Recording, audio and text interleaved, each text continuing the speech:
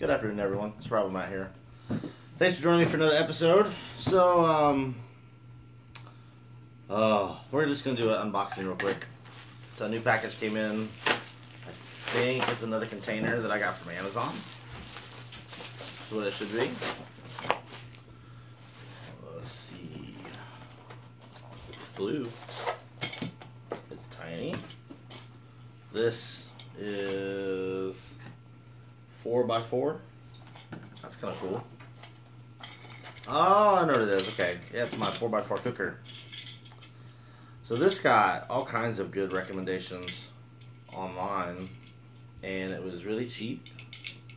I wish I could tell you how cheap. I think $8.99. Cheap, which is like ridiculously too cheap. But for getting so many good reviews, it was kind of shocking, and I have no idea how to use it. As you can tell, that has to go there, then that goes there. I got it. All right, so bam. The no, that's not those. So what she was grabbing was the wick. Sterno wick, the fuel containers. There's 18 cans of them. We got them from Sam's for dirt cheap. That's for something else. Thank you, camera lady. My apologies. So this is for your butane or propane mix. Throw it on here, and then it opens and closes to side, depending on what kind of pot you need. Looks like the, what do we open up to? 7 inches in width. Open it up. That's pretty good. And closed version is like 4.5 inches. Pretty cool. I don't know. It was $8.99, and I wanted to try it out, especially after I saw a couple recommendations for it. But as you can see, it's not a perfect piece of material, but it will do the job. I look forward to taking out in a few weeks. Actually, we needed this just over the past weekend. We'll talk about the weekend. So I went to this event, this never been before, first time, this SCA event, and you know, there's some pretty cool people there. That's for basically guys in armor, dress up and they beat the crap out of each other, and there's a lot of politics, and there's creative anachronisms. There's people who do garb and wardrobes.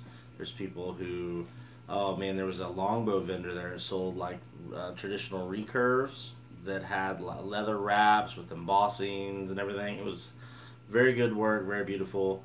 I think his bows were like $250 to $500, depending on how detailed and how much you wanted done to it and what kind of wood it was made out of. But it was pretty cool. Dave Cattenberry talked about the Panther canvas traditional tents, pioneer tents and stuff like that. There are roughly 200 or so of those there, so I got to play around with them and look at them, touch them. They were pretty spectacular, but they're really expensive. I think they start out at $600. But if something broke, you could fix it. Everything is made out of rope, wood toggles, wood poles, and everything's held by friction and gravity. So that was pretty cool. Made me think twice about getting one of those Panther canvas tents, but again, the price point. And then we went to Sam's, and they had this 100 Deadly Skills Survival Edition for $12.88, and I just picked it up randomly, and I don't own the book already, but I thought it was a good book to get. And now I'm going to go through the book, read it, and then give like a more in-depth kind of thing on it. But it's got, you know, defending your domain, filtering water. It talks about how to take a 2-liter and use plastic, rocks, sand, and filter water from it. That's stuff they could have done on a loan if they wanted to, versus filtering it through, well, that one guy filtered through moss. It's crazy. How to catch a snake, all kinds of stuff. I don't know. I'm going to give it a read, and I'm either going to learn something or get a good laugh. And, you know, this may be something more geared towards your teenagers because there's more pictures in it, and everything's short and sweet. So maybe I'll put it in my son's, after I read it, if it just turns out to be good information, but not necessarily something that would go in a bag, maybe it'll just go in my son's bathroom so he can read it while he does his business. But yeah, that's it for this episode. Thank you for joining me. Until next time.